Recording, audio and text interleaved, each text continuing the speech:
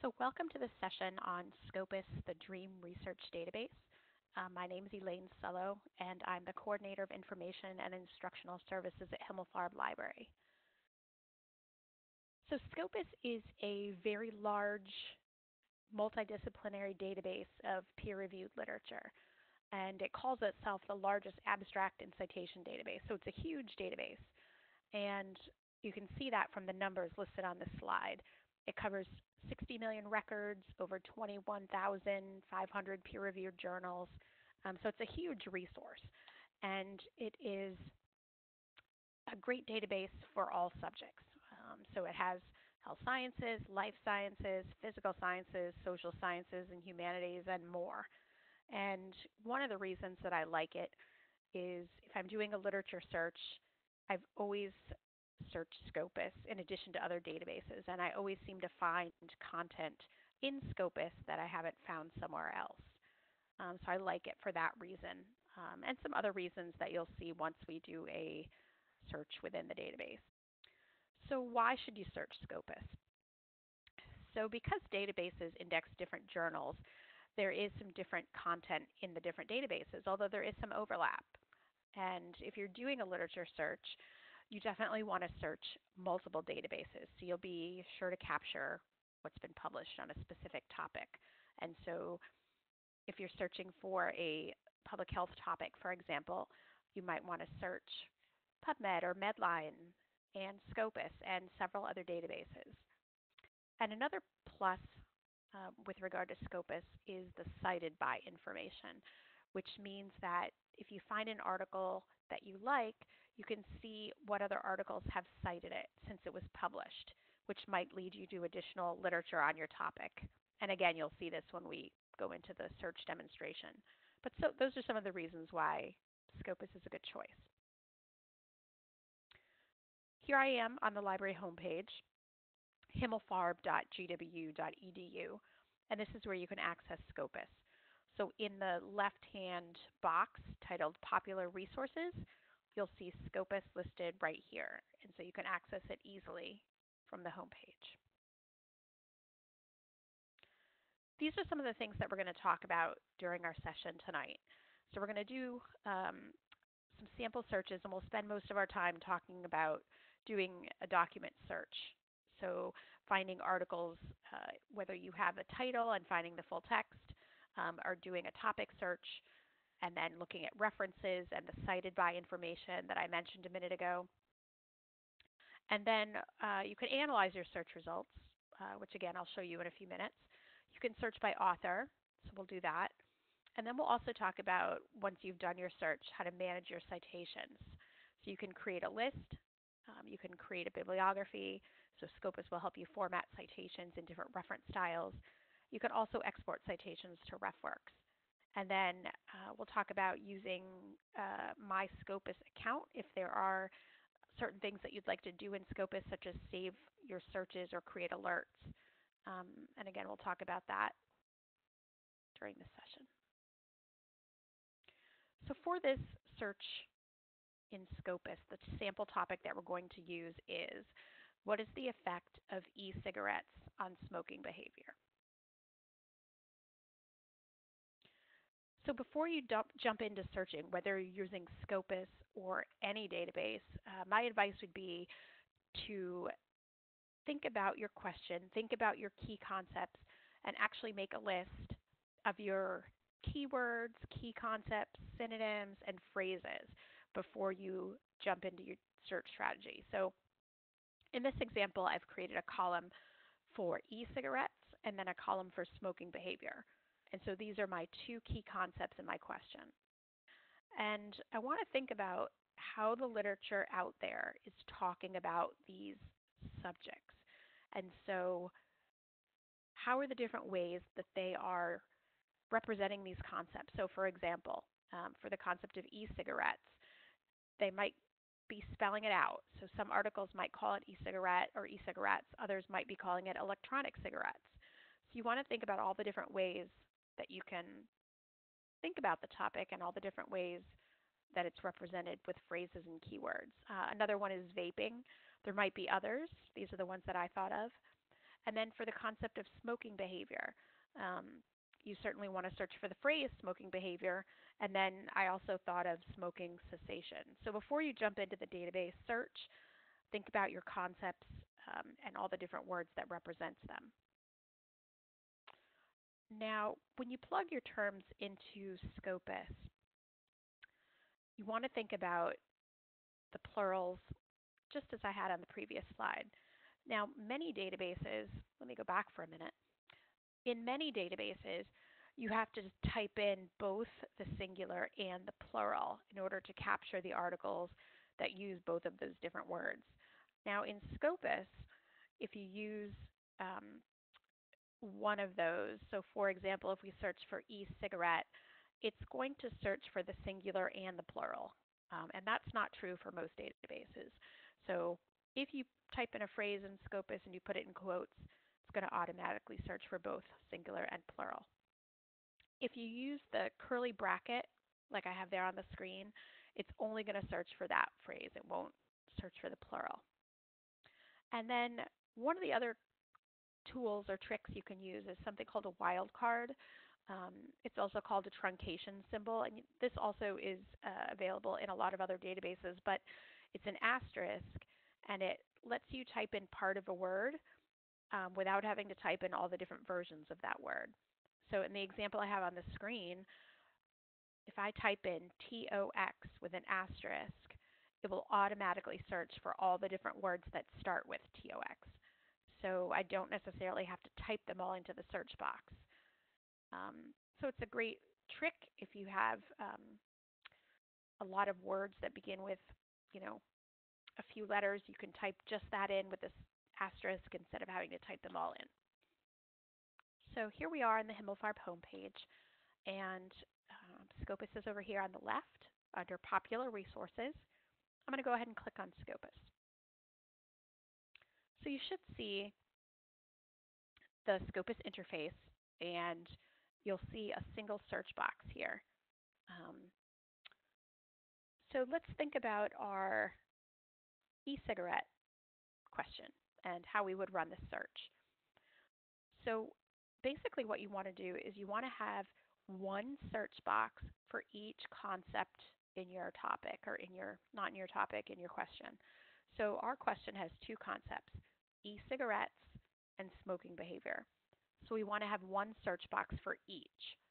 So I can go ahead over on the right and click on this plus sign. So I've added another search box. So in the first search box, and you can see I was practicing this search, what I'm going to do is I'm going to type in all of the terms representing my first concept.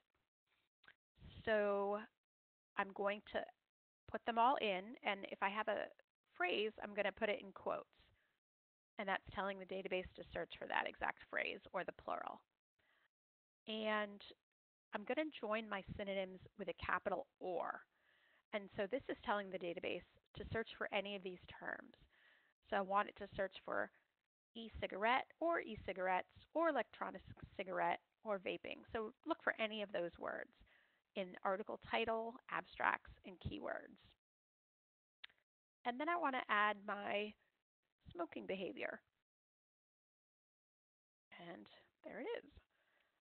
So again, I'm putting my phrases in quotes, and then I'm joining them with an OR. So I have all my e-cigarette terms and my smoking behavior terms. So I want the database to find any of the terms up here and any of the terms down here. Now if I scroll down, you'll see this limit link, and I can click on that. So from here, it doesn't give me a lot of limits to choose from, but I can choose the publication date. So if I'm interested in the last, let's say articles within the last 10 years. So we could do 2009 to the present. So that's all I'm going to enter here, and I'm going to go ahead and I'm going to click on search down here. So we retrieved 1,916 documents, which seems like a lot. But you'll notice on this results page, there is a section or a column on the left that says refine results. So we could add additional limits to our search. So for example, let's limit to English language. So you can see that there are articles published in other languages here. So we'll limit to English language. Still over 1,800 articles, but that's okay. We can apply some additional limits if we want to. So let's take a look at our search results. And you'll see that the most recent ones are listed first, so 2019. You'll see for each citation there's a link that says View Abstract. So we can click on that and take a look at the abstract for that article. You'll see a blue box. It says full text at Himmelfarb, and that's an indication that we should have the full text of that article. So that's what the full text at Himmelfarb link means, that you should click on it and you should be able to get to the full text. Now you might also see a link, let me see if I can find one, that instead of the full text at Himmelfarb, it will say find it at Himmelfarb. It looks like these are all full text, which is a good thing. But if you come across one that instead of full text says find it at Himmelfarb, that's an indication that we probably don't have the full text. So if that is the case, you can either move on and find something that is full text, or you do have the option to order through interlibrary loan. And that means that you can place an electronic request and we can get it for you from another institution, and we'll send it to you electronically. So you do have the option of ordering it.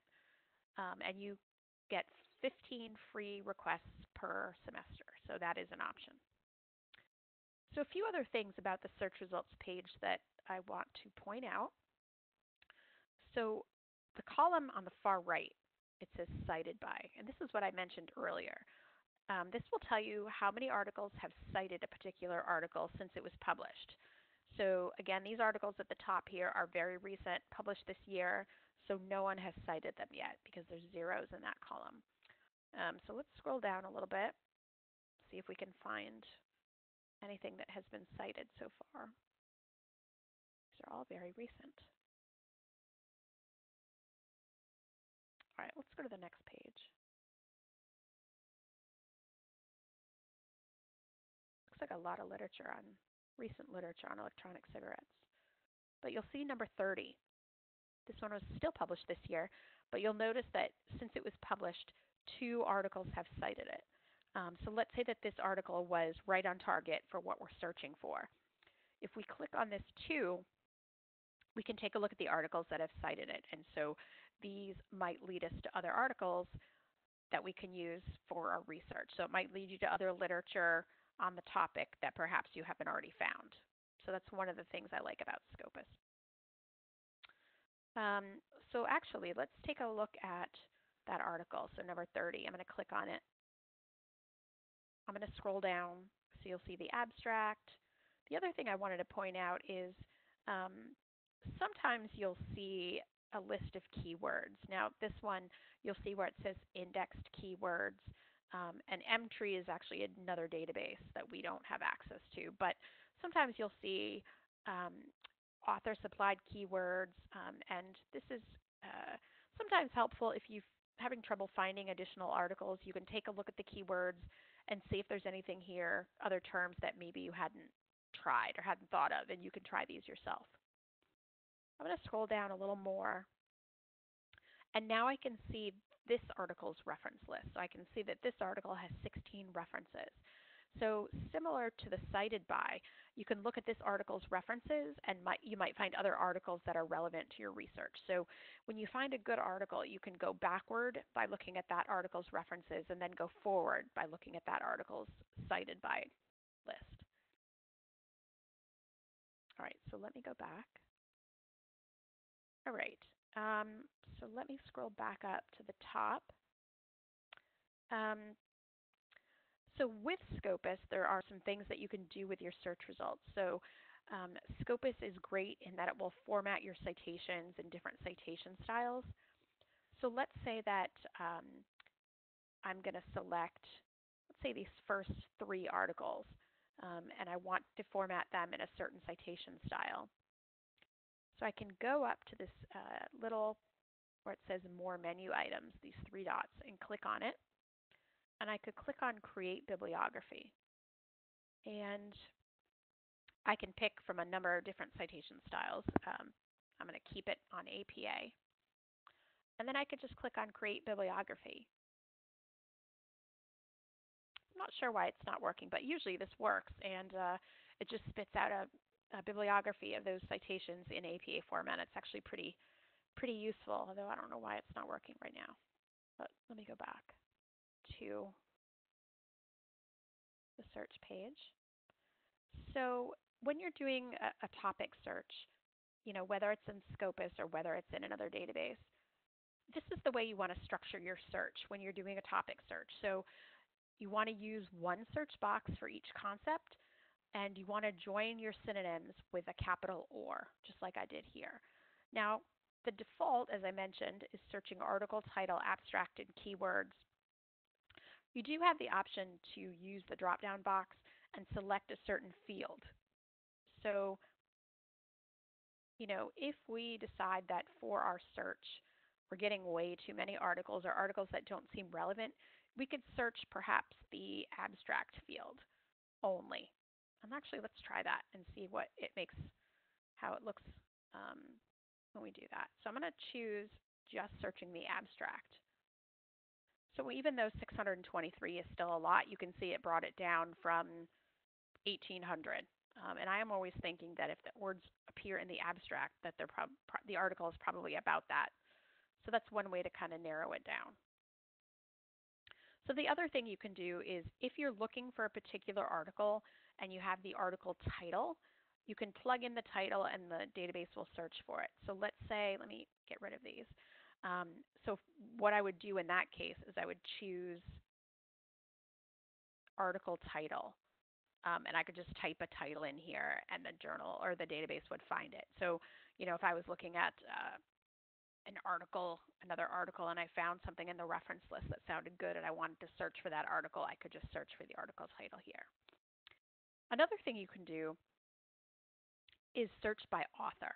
I'm not sure if this would be useful to you, but so instead of the document search here, I'm going to click on authors.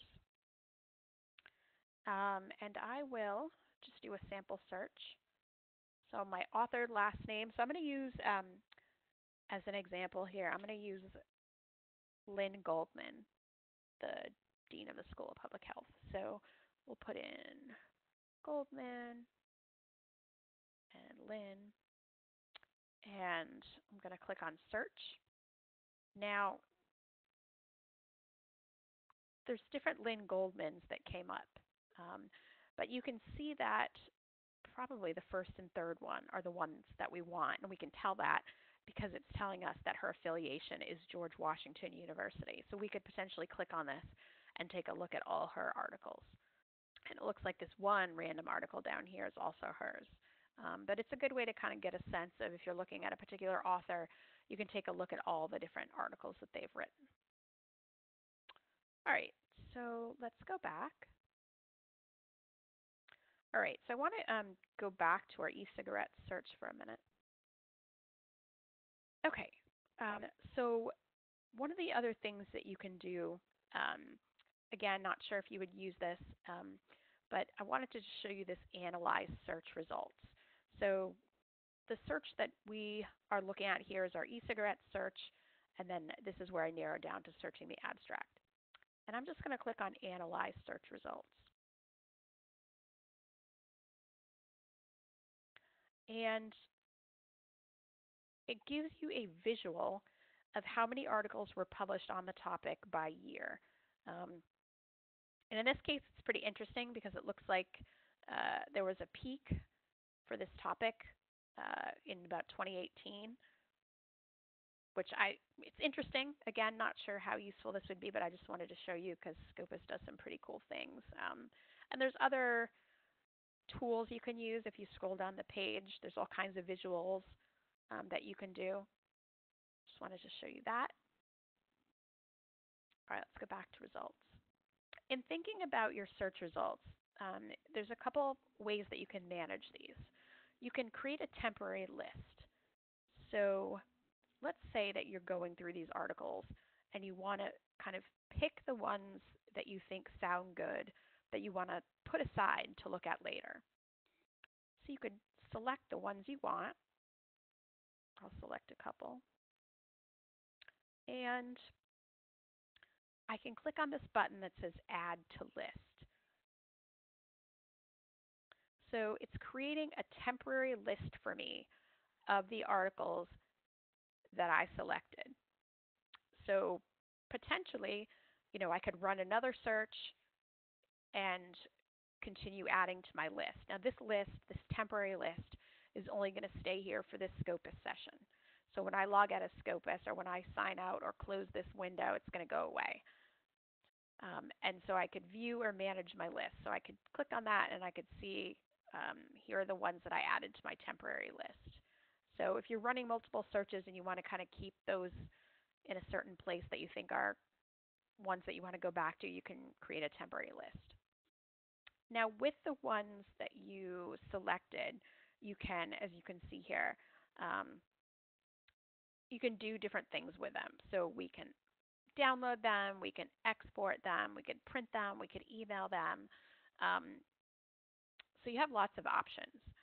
Now, the other thing that you can do, and this is also the case for many of the other databases, is that you can create an individual database account where you can save search strategies, save your lists. So for example, if you made a list here, you could save it. You can also create alerts. So let's say that you're doing a systematic review and you have a very complex search strategy. You could create an account in Scopus, type in your search strategy, and then you could save it. So maybe you're not going to be able to finish going through all your results today, and you don't want to have to go back in and type in all your search results. You can save it, and that would require creating an account.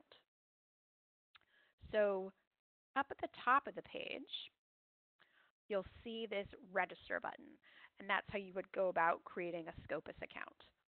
And it just asks you for information, your name, your email address, you create a password, and then once you have that account within Scopus, again, you can save searches, you can create lists, you can set up search alerts. So for example, again, if you have a long, complex search strategy, you can save it, and you can tell the database, if there's any new results that come up for this search, send me an email once a week. So you can tell it to alert you if there's any new citations. So that's really the value in creating an account, especially if you have a long search strategy, so that, again, you don't have to keep typing it in when you go back to it. The other thing you can do is you can export citations to RefWorks. So let me just tell you very briefly what it is and how you can get your citations from Scopus into RefWorks. So RefWorks is a bibliographic management tool that helps you format citations. It helps you organize citations. So you can create folders and kind of create your own little library of citations. So let's say that you're doing this search on electronic cigarettes, and you're doing a search in Scopus. You're doing a search in PubMed, for example. You can put all your citations that you find in Scopus. You can export them to RefWorks, or the ones that, at least that you think you're going to use in this, like when you're going to write your paper. So you can kind of keep your citations organized. And then it will also help you format them. So if you're writing a paper and you need to format your citations in APA format, for example, RefWorks can help you do that. And it's very similar to how I added them to my list.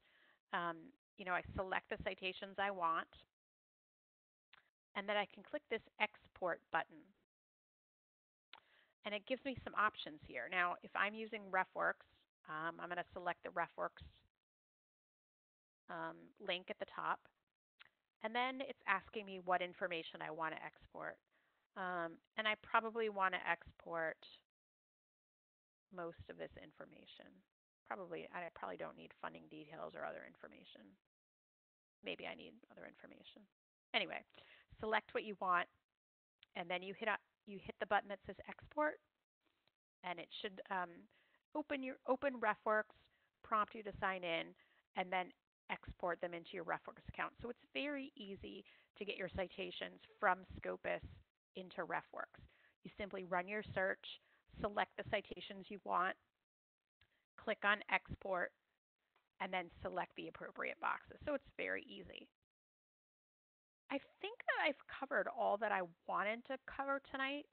Just to reiterate what we've talked about, we've talked about how to do a document search. So if you're searching for a particular topic, how to enter your keywords and synonyms. And once you're looking at your search results, we talked about how to use limits like year and language. We talked about the cited by feature and looking at an article's reference list. And then we talked about doing a search by author. We also talked about creating a particular individual account in this database if you want to save searches or create alerts, which you can do. Well, that is all I have for tonight. If you have other questions, as you use the database or you use any of our resources, please feel free to contact me or any of the other reference librarians. Also on the library homepage on the right-hand side, there is an Ask Us button, and so you can chat with a reference librarian as well. So I appreciate your attendance, and thank you, and I hope you have a good night.